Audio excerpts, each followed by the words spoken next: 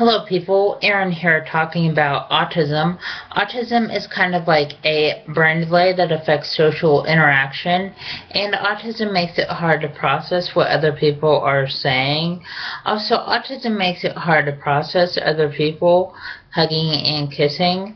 Also, autism makes it hard to process other people holding hands. Also, just want to let you know, autism makes it to where people are anxious around large crowds and loud sounds. Also, autism makes it to where people are anxious wearing backpacks. Also, just want to let you know that autism makes it hard for people to tie shoes and button shirt collars.